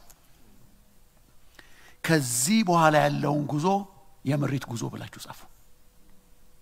ስለዚህ ጳውሎስ ወደ መቄዶንያ ያደረገውን ጉዞ የጌታ መንፈስ መርቶት ነው ያደረገው በምሪት ነው ያደረገው ስለዚህ ምን እንደሆነ 3 ነገር ልንገራችሁ ተመርቶስ በነገራችን ላይ የፊልጵስዩስ ቤተክርስቲያን የተመሰረተችው በዚህ ጉዞ ነው ሰማችሁ በመንፈስ ተመርተው ስለተንቀሳቀሱ ነው ያቺ ቸርች ፕላንት የተደረገችው እሱ ብቻ አይደለም ይገርማችሁ ሲሄዱ እማያቁት ከተማ ውስጥ አሁን ፓስተር ሚኪ ዴንቨር ቢመጣ ማለት እንዴት መንፈስ ቅዱስ ሲመራችሁ ነገር እንደሚቀልላችሁ አሁን እኔ ዴንቨር በመጣ ማን ምን እንደሆነ በመን አውቃለሁ አላውቅም የት ሊድ አላውቅም ማጋሊድ አላውቅም ስለዚህ መንፈስ ቅዱስ እነ ጳውሎስን እየመራ ሴቶች የሚሰበሰቡበት ወንዝ ዳር አመጣቸው ሰማችሁ ዋይ ሊዲያ የምትባል ለነ ጳውሎስ ሚኒስትሪ የምትጠቀም ሴት እዛጋለች ነጋዴ ሴት ሀብታም ሴት አጭ መጀመሪያ በመቄዶንያ ጉዞ መንፈስ ቅዱስ ለነ ጳውሎስ አሳልፎ የሰጣቸው ሊዲያን ነው ለመጀመር ወሳኝ ሆነ ሴት ታቃላችሁ የፊልጵስዩስ ቤተክርስቲያን ሊዲያ ቤት ነው የተጀመረው ሰማችሁ እሷ ቤት ነው የተጠነሰሰው የተጀመረው መንፈስ ቅዱስ ስለመራው መቄዶንያ ካለ ህዝብ ሁሉ ለነ ጳውሎስ ጅማሬ የምትጠቅማቸውን ሴት አገናኛቸው ሰው እችን ሴት በራሱ ቢፈልጋት 10 አመት ያገኛትም እግዚአብሔር ሲመራችሁ ነው እዚህ ኮኑ ነገር ዳገት የሚሆንብን ስለማን መራ ነው ከመሪቱስ ከራዳር ውጭ ስለምን ነው በራዳር ውስጥ ብንሆን ሁሉ ነገር ይቀላል ሊዲያን አገኛት አር ነጋዴ ሴት ነች ይሄን ስሙኝ በጣም የሚደንቀኝ ነው የመጀመሪያ በመንፈስ የመመራ ጥቅሙ ነው እነ ጳውሎስም መናገር በጀመሩ ጊዜ ጳውሎስ መስበክ በጀመረ ጊዜ እግዚአብሔር የጳውሎስን ቃል እንድታደምጥ የሊዲያን ልብ ከፈተ ይሄ ቃል ወሳኝ ነው ልቧን ከፈተ እስቲ ተከልተካችሁ ጳውሎስ እቺ ሴት እንድትቀበለው እንድትሰማው አብራው እንድትሰራ እንድታጀማምረው የጌታ መንፈስ የሊዲያን ልብ ከፈተው የመጀመሪያው በመንፈስ ስትመሩ የማይከፈት ነገር ይከፈትላችኋል የማይከፈት ወይም እናንተ ማትከፍቱትን እግዚአብሔር ይከፍትላችኋል ማንንም የሰው ልብ መክፈት አይችልም ለምንድነው እግዚአብሔር የሊዲያን ልብ የከፈተው ጳውሎስ ተመርቶ ስለመጣ ነው ሲመራ ነው የሚከፍትልህ ካልሆነ ስትታገል ትኖራለህ አንዳንዶቻችን አቅማችን አለቀ ስንታገል በቃ ከአንዳንድ ነገሮች ጋር ስንታገል ለማገልገል ስንታገል ለመባረክ ስንታገል ስትመሩ ግን የበረከት በር ይከፈታል የአገልግሎት በር ይከፈታል ስትመሩ ከባድ አይደለም በነገራችን ላይ የሰው ልብ ነው ከባዱን ነገር ነው የከፈተለት ፖልን እንድትሰማው እንድትቀበለው በነገራችን ላይ ጳውሎስ ስብከት አሪፍ መሆኑ አይደለም ሊዲያ እንድትቀበለው ያደረገው እግዚአብሔር ልቧ መክፈቱ ነው ስብከቱ አሪፍ መሆኑ አይደለም አዲስ አበባ ድሮ አንድ ልጅ አቅ ነበር በጣም ሰው እንዲወደው የሚሞክር የሚታገል ልጅ በጣም ሚጥር እንዲወደድ ግን በኋላ ላይ ውጤቱን ሳይው ተጣላ ራሱን ከሰው ውጭ አገኘ ተሰባበረ በቃ ትግል አይደለም ምሪት ነው አሜን መንፈስ ቅዱስ ይማራችሁ የመጀመሪያው የመመራት ውጤቱ መከፈት የማይችል ነገር ይከፈትላችሁ አሜን የቤተ መንግስት በር ይከፈታል አሜን የበረከት በር ይከፈታል የትኛውም ነገር ብርግርግዱ ይወጣል እግዚአብሔር ሲመራችሁ የሥራ በር ይከፈታል የሰው ልብ ይከፈታል እግዚአብሔር ሲመራችሁ ጳውሎስ አይደለም ልቧን የከፈተው እግዚአብሔር ነው ለምን ከፈተለት እሱ ነው የላከው እሱ ነው የመራው ሁለተኛ ሐዋርያት ሥራ 16 የሊዲያን ልብ ከፈተላት የሚለው ከፈለጋችሁ ሐዋርያት ሥራ ምዕራፍ 16 ቁጥር 14ን ጻፉ ልቧ ተከፈተለት የሚለው አንደኛ መከፈት የማይችል ነገር ከባድ ነገር ይከፈታል ሁለተኛ ሐዋርያት ሥራ 16 ከቁጥር 16 ጀምሮ እስከ 18 ጻፉ ወደ ጸሎት ስፍራ ስንሄድ የሟርተኝነት መንፈስ የነበረባት ለጌቶቿ እየተነቆለች ብዙ ትርፍ ታመጣ የነበረች አንዲት ገረድ አገኘች እርሷም የጳውሎስንና እኛን እየተከተለች የመዳንን መንገድ የሚነግሯችሁ እነዚህ የልዑል አምላክ ባሪያዎች ናቸው ብላ ትጫው ነበር ይህን እጅግ ቀን አደረገች ጳውሎስም ተቸገረና ዞር ብሎ መንፈሱን ከርሷ እንድትወጣ በኢየሱስ ስም አዛለሁ አለው በዚያ ሰዓት ወጣ ይላል ሁለተኛ ተመርታችሁ ስትወጡ የተሰወረ ነገር ይገለጣል ይሄ መንፈስ አያሌ ቀን ነው እንዲያደረገችው ነው የሚለው ሴትየዋ የመጀመሪያ ቀኑ አይደለም ለምንድን ነው ከዚህ በፊት ጳውሎስ ያላወቀው ለምን ከዚህ በፊት አልወጣም ይሄ መንፈስ የዛሬ ሳምንት እኮ አግኝተውት ነበር አላወጡት ይሆናል ማለት አያሌ ቀን ነው በዛ በኩል የሚያልፈውን በሙሉ ነው እንደዛ መተለው የዚህን ቀን ግን ጳውሎስ መንፈሱ ዲስኮምፈርት ሆነ ተቸገረ ዋይ ተመርቶ ስለመጣ አናኒ ሳትመሩ ስትመጡና ተመርታችሁ ስትመጡ የሚሆነው ነገር አይደለም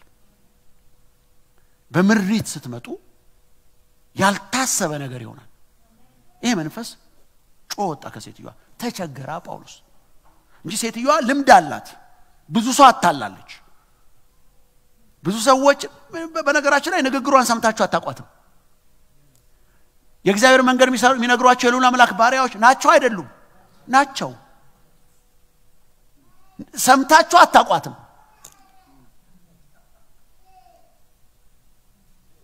ባችሁ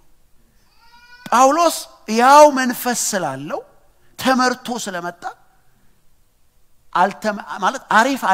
አነጋገር ምቾት ነሳው ምርጥ ንግግር ረበሸው አናንግሩ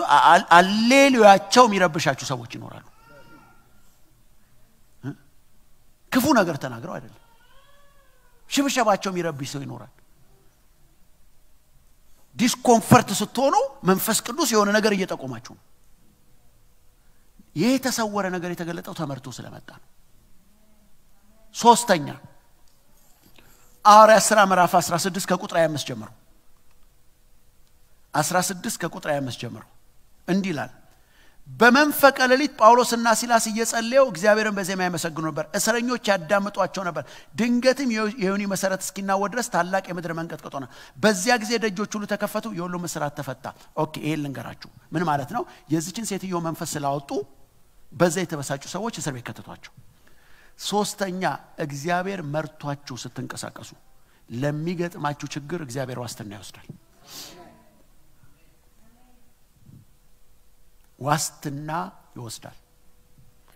ምክንያቱም እነ ጳውሎስ በመንፈስ ተመርተው መተው ነው እዚህ እስር ቤት ውስጥ የገቡት ስለዚህ የላካቸው እግዚአብሔር ዝም አላለም ክብር ለኢየሱስ ይሁን ታስታውሳላችሁ ኢየሱስ በባህር እየተራመደ በመጣ ጊዜ ጴጥሮስ አየውና ጌታ ሆይ አንተ ከሆንክ ና በለኝ አላለው ጴጥሮስ እኮ ዘሎ አይደለም የወረደው ና በለኝ ብሎ ነው እና ና አለው ሰው ሄዶበት በማያውቀው ነገር ላይ ና አለው ጴጥሮስም መጣ ከወረደ በኋላ ትንሽ ተራመደና በባህሩ ላይ ሁኔታዎችን ሰጠመ ይላል የጠራው እግዚአብሔር ግን የጠራው ኢየሱስ እጁን ዘርግቶ አወጣው ሲጠራችሁ ኃላፊነት ይወስዳል ያወጣችሁ ሲመራችሁ ብትሰምጡ እንኳን እጁን ይዘረጋል ተመርታችሁ ከወጣችሁ ስለዚህ በመንድነው ይሄን ትምህርት መጠቀልለው መዝሙር 23 ከቁጥር 1 ጀምሮ እግዚአብሔር እረኛዬ ነው የሚያሳጣኝ በሉት የሚያሳጣኝ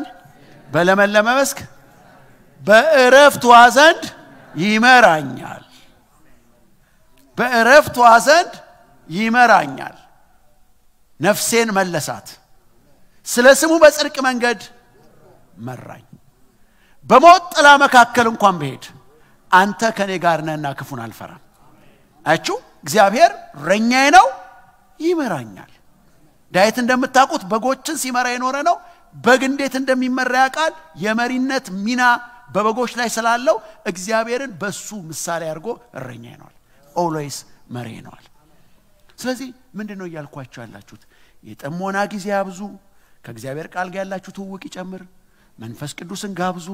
ለመመራት ፈቃደኛው ነው የእግዚአብሔር ምሪት ከናንተ ጋር ይኖራል ያኔ ህይወት እንዴት እንደሚቀል ታያላችሁ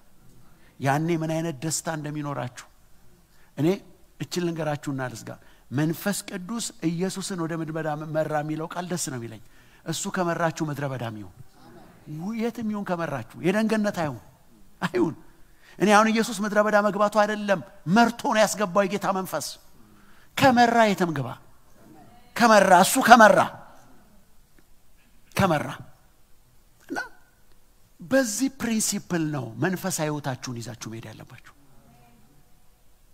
ሁሉ ጊዜ የጌታን ምሪት ፈላጊዎች መሆን አለባችሁ ለልጆቻችሁ ለትዳራችሁ ለአገልግሎታችሁ ለቀጣይ ዘመናችሁ እግዚአብሔር ምን እንደሚፈልግ አይ ነው በነገራችን ላይ ቀደም እንዳልኳችሁ ነው በመንፈስ መመራት ካልቻላችሁና እግዚአብሔር በህይወታችሁ ማድረግ የሚፈልገው ነገር ካለ በሁኔታዎች ይመራችኋል እንዳትጠራጠሩ ገባችሁ ለምሳሌ እግዚአብሔር አሁን እናንተን ፊላደልፊያ ኮነ የሚፈልጋችሁ ለሆነ ነገር ከዚህ በአጋቶች አሳግቶ ፊላደልፊያ ሊጥል ይችላል በቃ እዛ ከፈለገ ለዋላዊ ነው ክብር ለኢየሱስ ይሁን ለዋላዊ ነው እግዚአብሔር ምንም በቃ እሱ የፈለገውን ነገር እንዳይሰራ የሚከለክለው የለም ግን ሁሉ ጊዜ በመንፈሱ ለመመራት እሱን ለማዳመጥ ሴንሲቲቭ መሆን ሁሉ ጊዜ ጆሮአችሁ ለሱ የቀና የተከፈተ እንዲው ማድረግ ከሁሉ በላይ መነግራችሁ ግን የሩጫ ጊዜያችሁን ትንሽ ቀንሱና የጥሞና ጊዜያችሁን አብዙ እቺ ቀደም የነገርኳችሁ ዋሻ ትኖራችሁ የሆነ ፍልስጤም ሲመጣ መትገቡባት ዋሻ አትጡ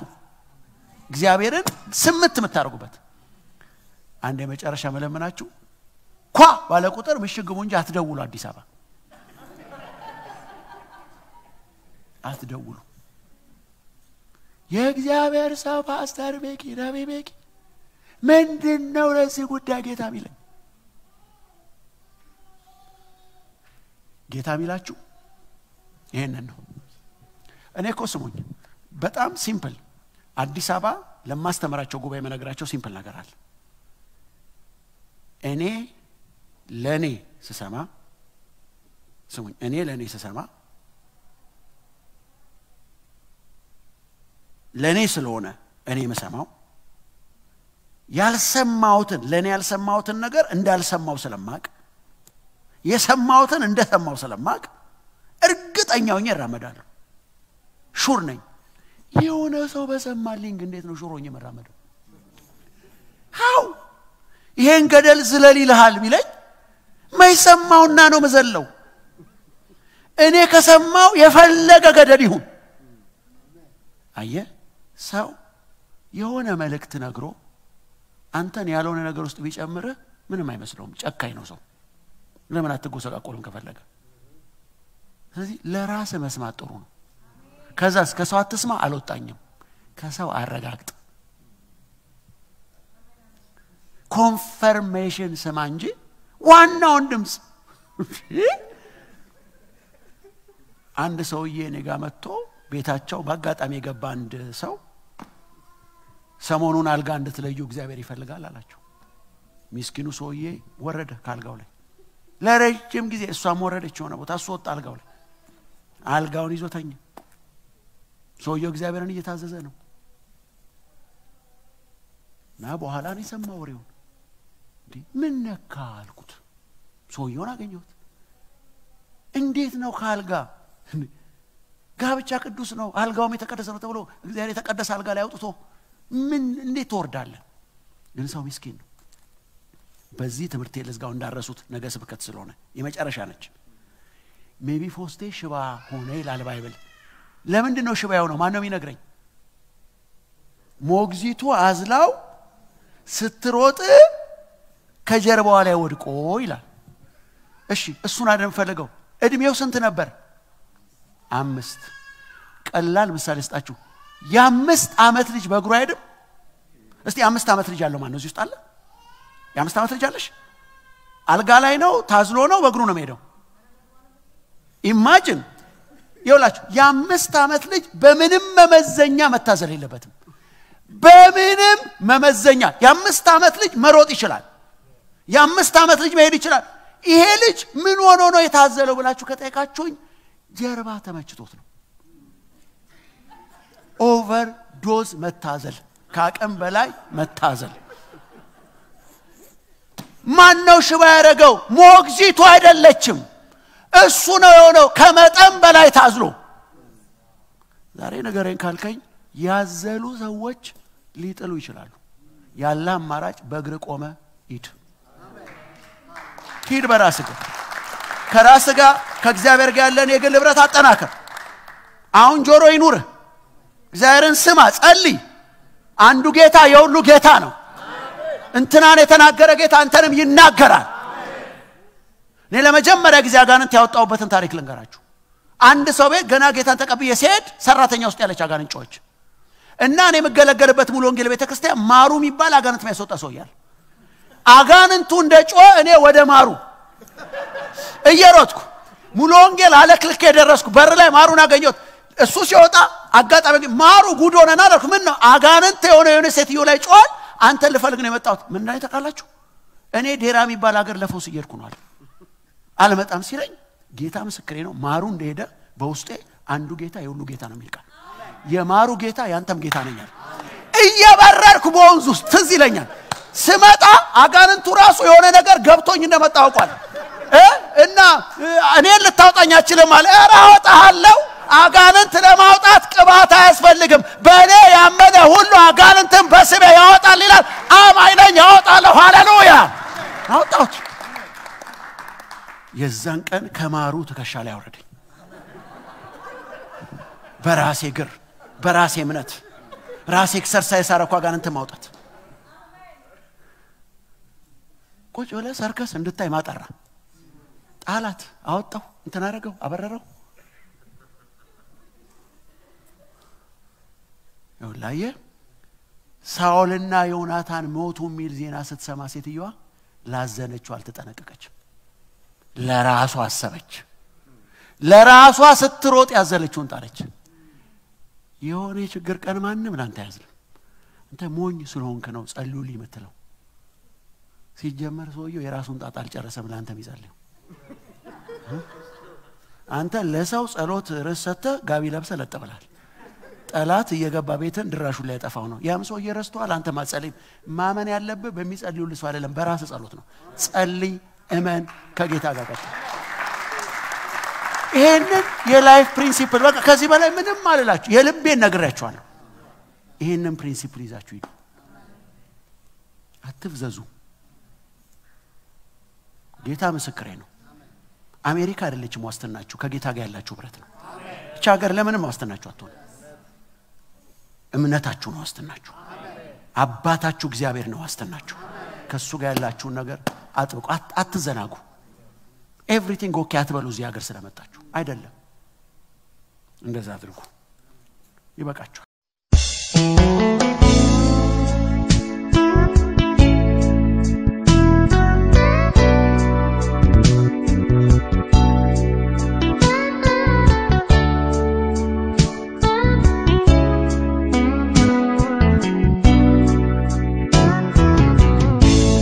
እኔ በበኩሌ የኔ ነው የምለው ምንም ታሪክ የለኝ። በመስቀል ላይ ሆኖ ተጠማሁኛለው የደሙ ፍሬ ነኝ። እኔ በበኩሌ የኔ ነው የምለው ምንም ታሪክ የለኝ። በመስቀል ላይ ሆኖ ተጠማሁኛለው የደሙ ፍሬ ነኝ። እኔም እንደሌላው አለሁኝ ነበርኩኝ ብዬ ምንናገረው ከበደሌ ሌላ ምንም ነገር የለኝ